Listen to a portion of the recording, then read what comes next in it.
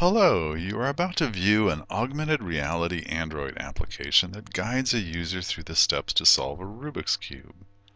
This application you are viewing has been developed and is being demonstrated on a commercial smartphone, a Samsung Galaxy in particular, but it is intended to be run on a pair of smart glasses, and the video you are watching would be the user experience. The purpose of this application is to demonstrate the field of collaborative augmented reality. That is a field where a pair of smart glasses guides a user through some complex activity that they would otherwise not easily achieve on their own.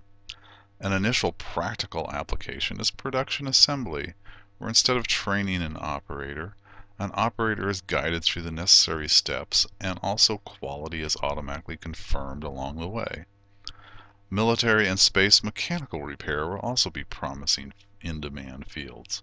Personnel would immediately be able to perform a wide variety of tasks in the field with no prior significant training. And finally, and a bit more sophisticated, the field of emergency medical care by non-trained personnel is possible. Imagine being able to set a broken bone or a dislocated shoulder on a family member when traditional medical care is out of reach.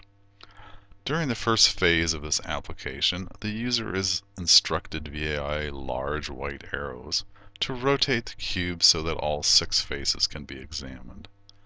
In the second phase, the application then guides the user to rotate one side of the cube at a time in the correct amount and direction to arrive at a solution. Typically about 20 moves are required to restore the cube to its original configuration. This application is constructed primarily in the Java language and, in addition to many Android facility, uses 3 significant party open source packages to achieve its objectives.